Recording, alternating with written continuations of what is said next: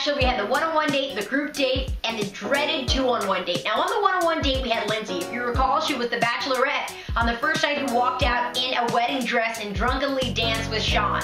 Now, I really must say I'm shocked that she even got this far, but Sean really likes her. They have a strong romantic connection, and I think she's going to get far in the competition. They started off the date in a helicopter, then toured a glacier park, and then ended with a private concert.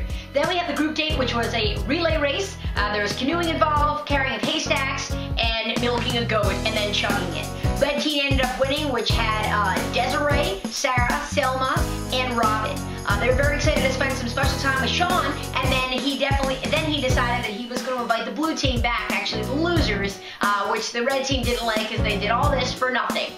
But what can you do? Tierra also decided to crash the date and spend some time with Sean in order to make sure that her two-on-one date went well, which unfortunately worked out for her. And sad that nice Jackie unfortunately got sent home. We tried to warn Sean. Sean's getting all these signs about how awful Tierra is, but unfortunately he just doesn't care and is blinded by love.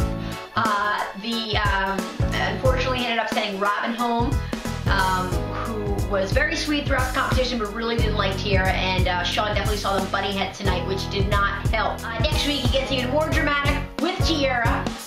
We see that she has some sort of panic attack and is taken away by the paramedics and is on oxygen and blah blah blah.